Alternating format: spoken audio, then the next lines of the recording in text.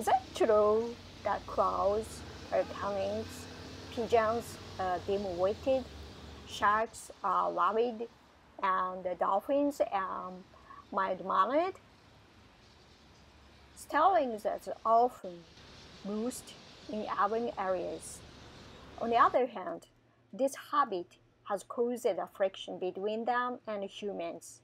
This is because the area under their roost is covered with fences. In addition, starlings are quite noisy as they fly around in groups, chirping. When if I didn't know any better, I might wonder what is going on. Of course, this is something they do every day, and it is not as if they are predicting a natural disaster. It is also said that in the past they often roosted on bamboo thickets or forest. As urbanization progressed, bamboo thickets and wooded areas were cut down and new roosts were found. And these were the trees that lined the streets.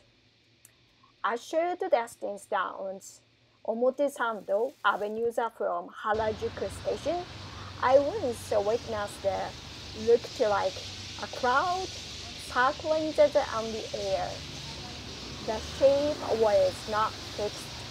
It seems to stretch for a long time, then suddenly change the directions, coalescing into a ball, and then stretches out again, coming toward us.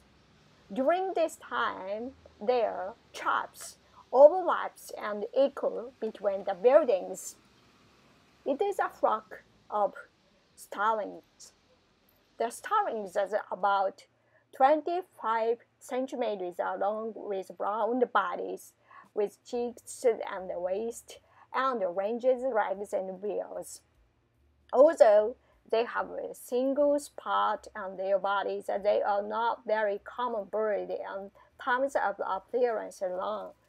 It is also characterized by its short hair, stocky body shape, and wings that look triangular when I flight.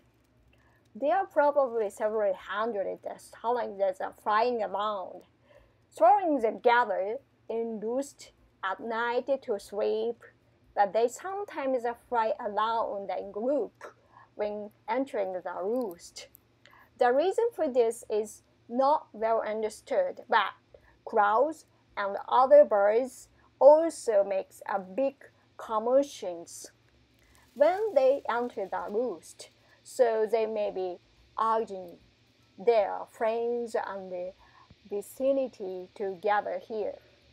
A large group of people may be able to save themselves in the event of an external enemy, such as all. If this is the case, they will want to gather as many friends as possible. Soon, starlings swoop down on a row of trees along the main road and perched there on a row of bells. It seems that this is their roost. The lottery in front of the station is the most conspicuous roosting spot in the city. It may be simply because they are easy to spot, but in fact, there seems to be many of them. Another reason may be that it is safer for them to roost near humans, where they are less likely to be attacked by foreign enemies. Also, it is difficult to verify that there are sometimes birds that use humans as their guard, so that sparrows and swallows go out of their way to nest near humans. Sometimes there are birds that are not. Furthermore, railroad tracks and highways should be easy to spot from the sky.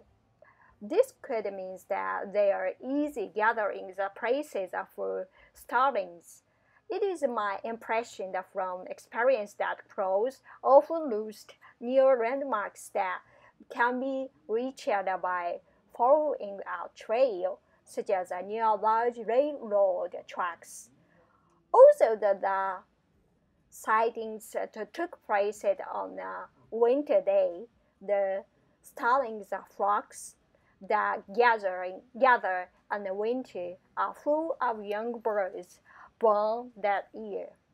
The first trials for the birds in the winter of the year of their birth. Inexperienced, they enter the season with harsh climate change the fearing condition. One reason why frogs disappear in the spring is that they disperse to breed, but another reason is that many of them die before springs. Some of Nostradamus' prophecies may or may not have been on target, but some of those that were missed may have been artificially missed. Prophecies certainly had the efficacy of avoiding future calamities, disasters, sudden damage, or distress causing. If we believe in them, we can prepare for them and simulate what might actually happen. Belief in prophecy is not always a bad thing.